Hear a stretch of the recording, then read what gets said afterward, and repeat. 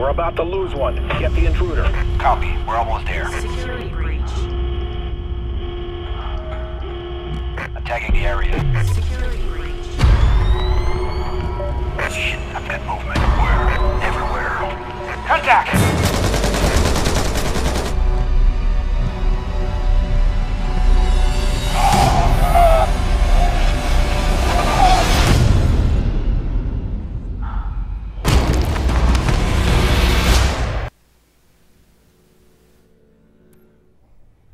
Hey, what's happening, everybody? It's good to have you here. It is, of course, Thursday. Well, it's not right now, but it will be when y'all watch this, hopefully. And you all know what that means. If it's Thursday, it means a little more Splinter Cell Blacklist, the Spies versus Mercs multiplayer action coming up here on the channel. And of course, we had Classic last week, so I'm trying to, as I said, rotate back and forth. A terrible start here. A great little banked grenade there by Surtag catches me just kind of, I don't know, completely bewildered there. Just an oh shit moment as the grenade banks in, lands right at my foot, and I'm sent packing into the next life immediately. So anyway, you can see we're at the Uranium mine, and of course, as I said, it is the SvM Blacklist game mode. I did capture this. This was captured alongside the last Blacklist I got up here. So, you may see a few familiar names. Of course, Gunnut, he's always around here. You can see he's doing a little slicing and dicing up there in the upper right-hand corner. Now, this round in particular, I don't know, I had some good moments. This wasn't too bad here. I don't know what Invictus, I think maybe Invictus was chasing down the ruckus that Mayuta was making, and it really worked out well for Mayuta here, as he not only lured in Invictus for me to get, but he lured in Gunnut there, who of course pulled out his kamikaze grenade, which I'm now calling the Bust a Nut. Yes, he was trying to bust a nut. I figure he deserves the tactic named after him. He uses it often enough. He brings in like 48 and 48 rounds. 48 deaths. I don't know how he has that much time. I don't know. It wasn't that much, was it? It was like 27 and 27 or some jazz like that. Just ridiculous, though. Ridiculous. And that's all due to him busting nuts all over the place, yes. Anyway, right here, you will see Gunnut come charging in. Yeah, comes in straight in that door after being stuck in the afterlife for, 10 seconds or whatever the number is, whatever the count is.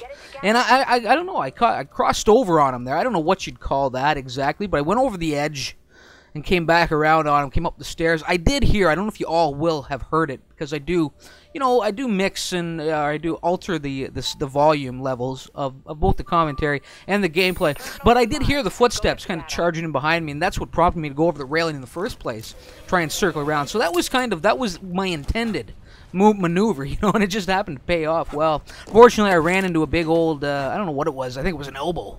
Big old elbow to the nose there from Invictus as he sends me, well, cuts the hack short and sends me packing. And I am back here, just hanging around in the C sector. And my teammate here, I think it's Mayuta that actually picked up this hack way over yonder in A, like all the way across the map. And of course, my one target that I was kind of tracking there, he didn't actually take the route I was hoping he would. He took the smart route, yes, unfortunately for me. Now, I don't often do this, but I was over here. It's a big gap to cross. I was going to give it, a few percent and see what happened. I'm kind of glad that I did at this point. Of course, I don't like, I certainly don't recommend that type of gameplay where you're holding back and not in there as the defender helping out. Eventually I would have got my ass in gear, but I was just kind of waiting to see how, see if Mayuta could weather the storm for a few seconds, see if it was worth my time. And of course he had a difficult time there. Probably got overwhelmed and just got put down. So I'm sure the guys that died were watching me just kind of chilling here in the C sector. You can see they start making their move this way. However, so were a couple of Mercs, and that storm that was moving through the spy spawn on their way to this sector did, I think they probably caught my teammates off guard, and now they flood this sector, and they're coming in from multiple directions. I'm not feeling too confident at this point. I do drop the flashbang, catch Surtag, come right up on him, get right up in his face, do a little slicing and dicing, but I'm certainly not out of the woods here yet. I'm certainly not out of hot water. So I've got two guns chasing me. There's a third one right up here, bearing down on me, and foolishly I end up on this ladder. I was really hoping there that I could get up on the edge rather than take the ladder. Ladders will kill you as a spy, especially when you're running from some, when you're taking shots in the ass along the way. And then, of course, that was the case there. So a bit of a botch by me, a a poor play, but some seriously overwhelming odds, as I just had way too many guns firing my way and kind of tracking me down, you know. And so anyway, here we go. Well, the team is still over here. We've got a decent presence over here on this C sector. You can see the Mercs do as well. And I was just kind of, you know, came over the edge, was getting ready to drop down. Of course, that gets botched, and I see the second man swinging around on me, forces me back up into a little bit of cover there. And of course, when I finally do come down the stairs, a gun nut was right there, you know, turned around and met me head on, face to face, and stuck me. And he's trying to be a little bit of a smartass here with this little hi Wyatt that he types in. He was doing that for one round every time he killed me. It was, I don't know, Nut. I don't know, sir. Trying to be cute. I don't know. I don't know. I'm going to quiet you down here soon enough, aren't I? Yes, I am. Yes, I am. Anyway, coming back in. Let's take a look at the loadout here. I guess I should run it down. This is the exact same loadout that we saw in the last Blacklist video. It's that elite overcharged suit. Of course, it has that SC400S that was recommended, that loadout that was recommended by Nitro Drags. And you see me right there. I mean, my God, could it get much worse? Well, I don't think so. I don't think so at this point. A pretty, just a little bit of bad luck there. Again, a bit of a botch. I did know that the mine was in the area. That's why the overcharge shoot was being triggered, you know. And unfortunately, I just rounded the corner a little bit too hastily and blew my own ass sky high. Along with a Merc. I took a Merc with me. So, you know, even exchange. You know, all done by my hand. Anyway.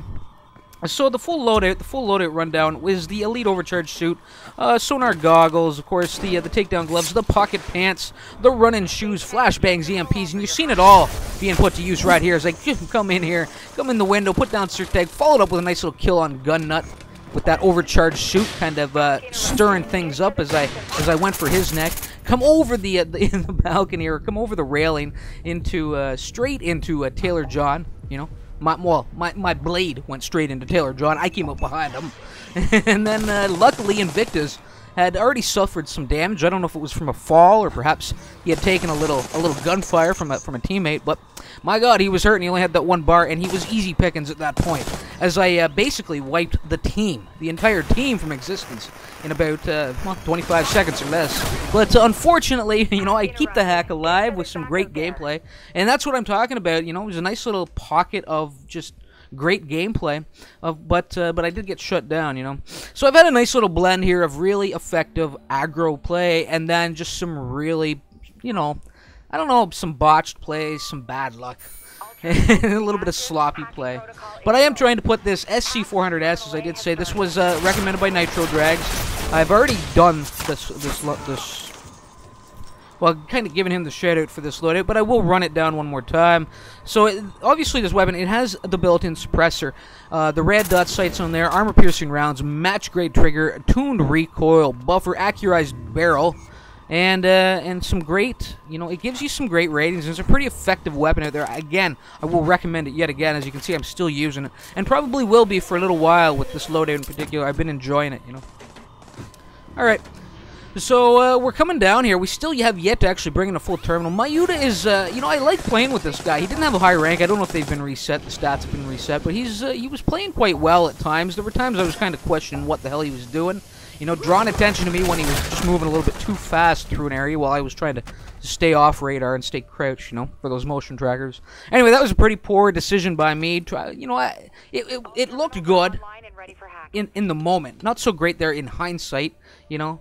I figured that the one Merc was going to be tracking me around the corner that I was initially running for, so I kind of doubled back on him.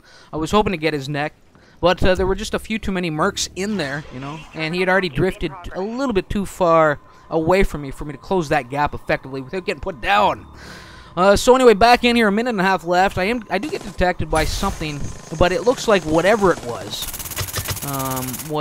removed from the map before I could actually get it with that EMP grenade. Hi there, gun nut. Hi there, sir.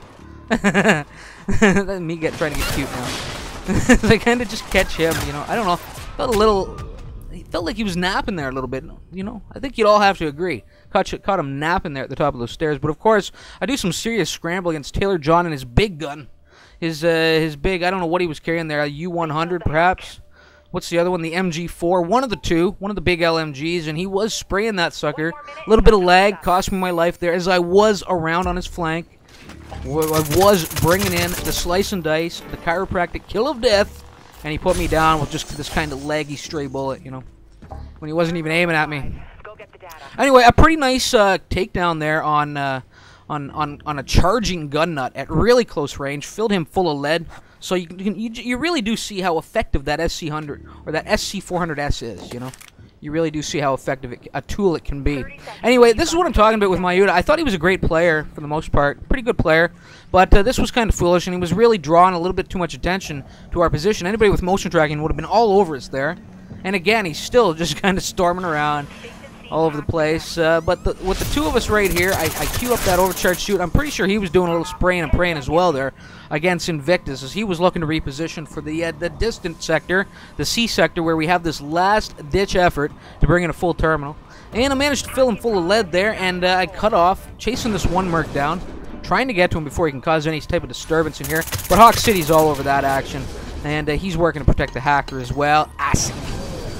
Now I step out here on Sir Tag as he's looking up to the skies, to the stars, and obviously checking that little catwalk that the spies like to hide on. I shut down the drone and I move straight into it. This is a brilliant little position here. Highly recommend it. Should have a spy here. You know, if you claimed the room for your own, you'll catch a lot of mercs spawning. And if you can get a couple guys over here, all the better. Put down Invictus, but I would imagine Gunnut, he came in like a bull in a china shop there. I think he probably had the adrenaline jacked in. Was coming down those stairs with purpose. Yes, and he pounded me into the ground, sent me packing, and sent me to the next life. But the hack is still running, and that's a good thing. So I've been doing my job in there. These dying seconds of this round.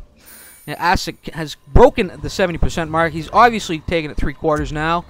How deep will he go? Well, you'll have to stay tuned and find out. Yes, as I put a little fire into somebody as he rounds the corner. Almost felt like Gunnut. Not sure though, but that may not make sense since he's the one who put me down. I don't think he would have been. Oh no, it was him. It was him. There he is, trying to bust a nut. No sir, not this time. You missed. You missed, nut. You missed. As I'm on to your wily ways, sir. Kept my distance and just pumped him full of lead. And with 99%, I mean, Asic did a great job keeping that hack alive. Falling at that 99% mark. And I managed, I'm in there. Ever the opportunist. I'm in there. I'll take that hack, sir. Thank you very much. I'll do my part, my 1%, and plenty of defensive work along the way. And some big numbers there for myself. They're 16 and 9, pretty good. Death's got a little bit out of control. As you all saw, there were some really, like I said, some really questionable moments with the spy action, but a couple of really great ones. You know, like coming to memory is that storm through the B sector where I took it the entire team, and of course the work in the C sector in those, you know, the final minute with that last hack coming in. Some great work there as well, you know. So a couple of pockets of greatness and a whole lot of slop, you know, served around it. Yes. Anyway, let's take a look at this this loadout. That I have the UAV suit. I don't use the UAV suit too often. They go straight for this A sector, which I find kind of ballsy. You know, a lot of spies will duck off towards C or try and circle around and thread the needle into B as the Mercs move through the area to the two opposing sectors. You know, but no, they came right in here. Taylor John picking this hack up in the A sector immediately, and he came in. They came in numbers. You know. I think we basically eradicated most of the spy presence. We're just looking for Taylor John, and there we go. Mayuta falling over here. Now, we did hear both a stun crossbow go off. Now, this was your stun crossbow. It was Gunnut. I tracked him as he circled around the room. And this right here was the man that did the slicing and dicing with a little death from above there. And I thought that was a pretty good play, a pretty good use of the drone, you know. I felt safe there once I took out Gunnut. I did have the other two Mercs kind of swarm in the area. Is a defensive perimeter, and I felt safe to go to the drone without any real fear of my neck being got. And was, you know, managed to get into that shadowed corner there safely and take out Taylor John, who was just hanging around on that pipe. Really nice location, you know, because the naked eye, I wouldn't have picked him up. I really wouldn't have picked him up. I could have walked right underneath him and would probably never have even seen him there, you know. So, because I don't use that far pipe, and I may actually try using it from time to time now, because it's a pretty darkened corner, you know. It really is a great little spot to hide. Anyway, Gunnut hanging around a little bit too long here, as he takes one between the eyes. Little headshot, sir, little headshot. Put you down.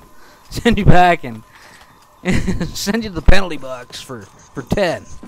Alright, and I'm tracking somebody here, and if you're noticing, if you look at the look at this, I still have yet to actually reload this gun. It's been like this since since the A sector. Just can't seem to get the reload in. Finally, we get a fresh clip in. Come on, Hertz. You gotta be paying better attention to that. You gotta have better awareness of your tools, you know, that are in your hand than that. Anyway, Invictus, amazingly, he missed the tase, unfortunately for him. Good for me, though, as I missed the first couple of shots. But I did put down Invictus, and then out of nowhere, Taylor John comes dropping in, and then out of nowhere, a successful gun nut comes in, and basically has been, you know, dismantling the rest of my team. But of course, now he's squaring off against old Hertz, eh? And no, sir. Boom! One to the noodle, and you're done. Send you packing. Hi there, gun nut. Hi there, gun nut. You want to get cute with me, do you? You got to remember, I'm the one playing. You can get the first laugh, but I'm the one getting the last laugh here when I put the comm on at the end. You know, it was really funny though, because he was typing in hi there, Wyatt, or hi Wyatt every time he was you know, we'd go head to head with you know, a melee bash up against one another, and he'd get the better of me. And there it was, hi Wyatt. Just looking to trying to get under my skin a little bit, trying to get cutesy. Well, there you go, getting cutesy back with you nut. All right. So anyway, let's take a quick look at this loadout. Elite UAV suit, the ATS Vision. You've been keeping an eye on that bar at the lower, well, at the bottom of the screen. That's where the acoustic targeting vision is going to come into effect for you for the most part. Now, some unsuppressed gunfire coming from an enemy spy is going to pop up as a triangle. You know, you're going to be alerted to it. It's going to come up as a targeting, you know, crosshair, pinpointing that location.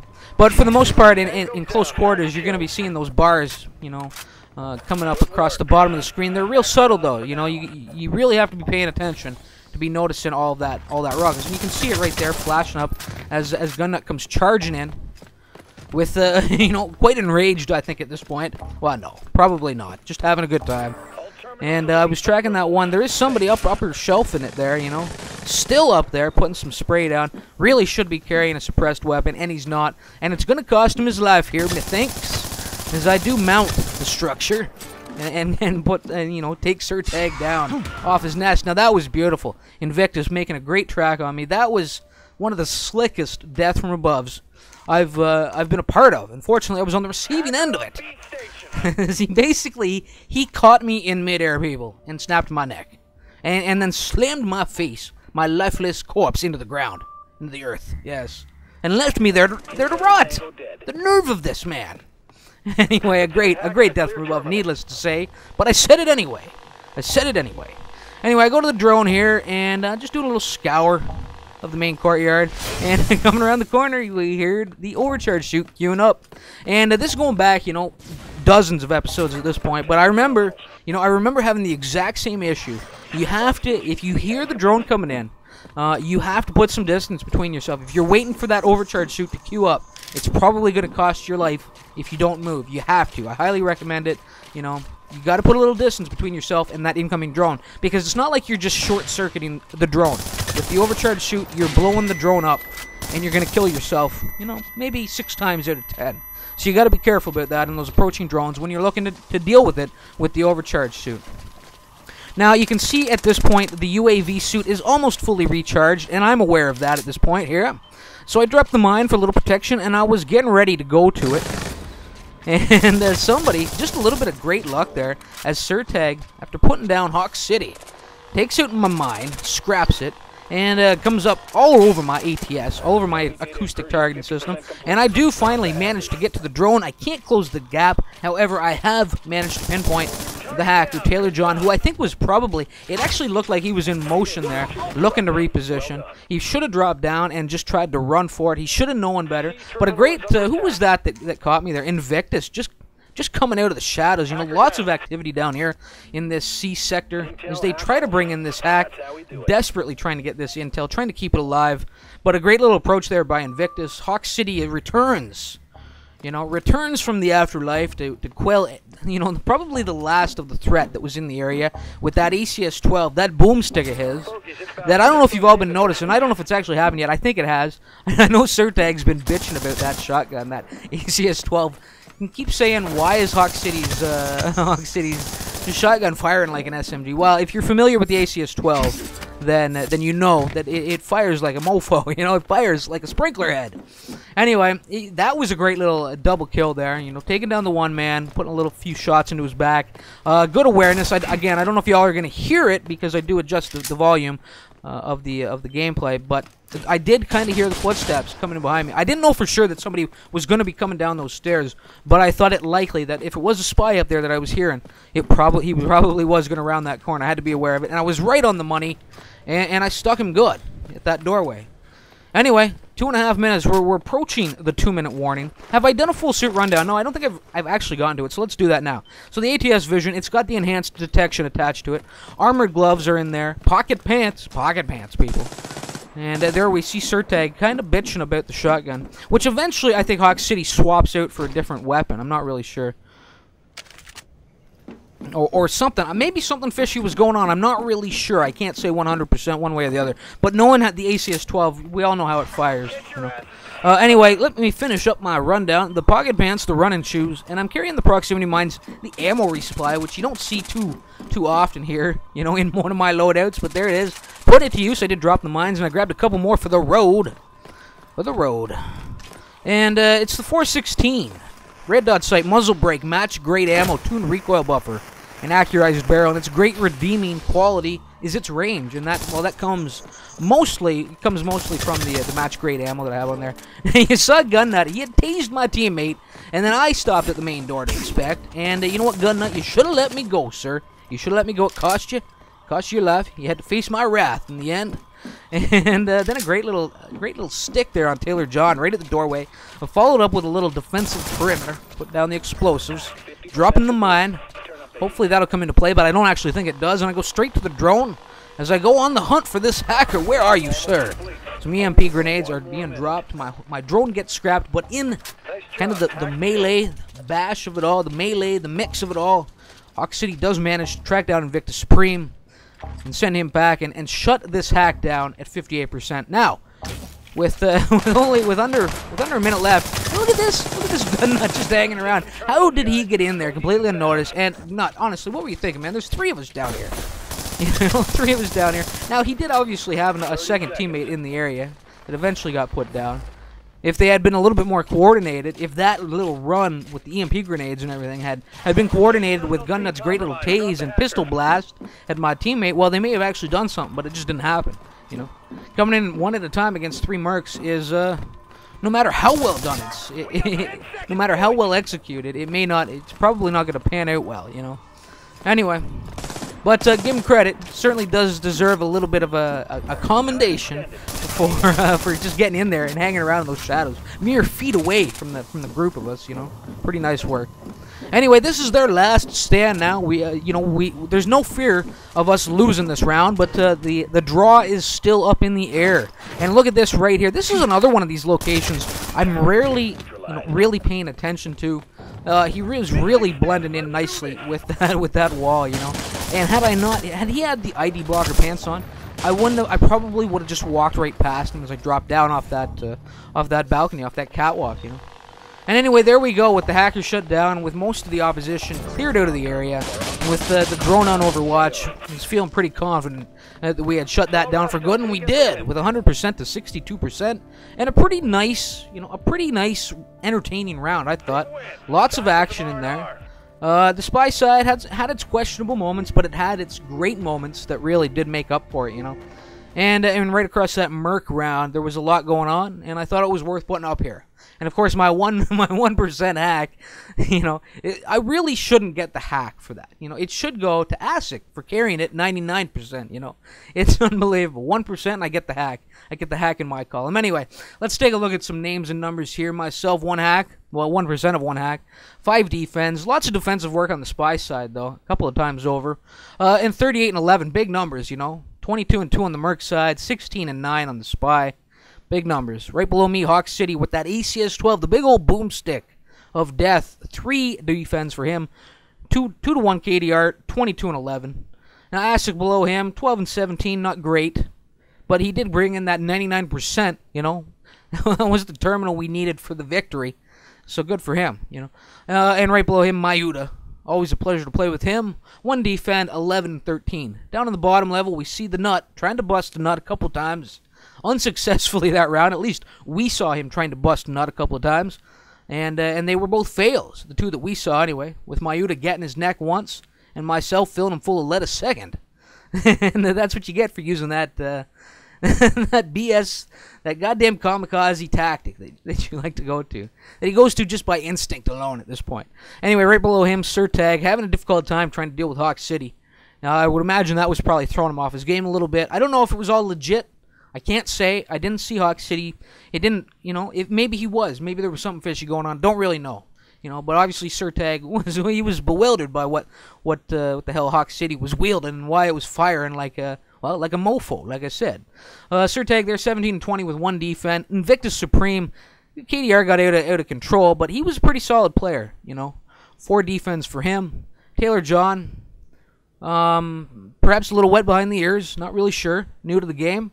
There's definitely some competition in here amongst with myself, a Hawk City, Gunnut, Surtag, even Mayuta was pretty good. So he may have just been a little bit outmatched at times, He had that one great hiding spot in the A sector, though, on that pipe. I may put that into effect at some point.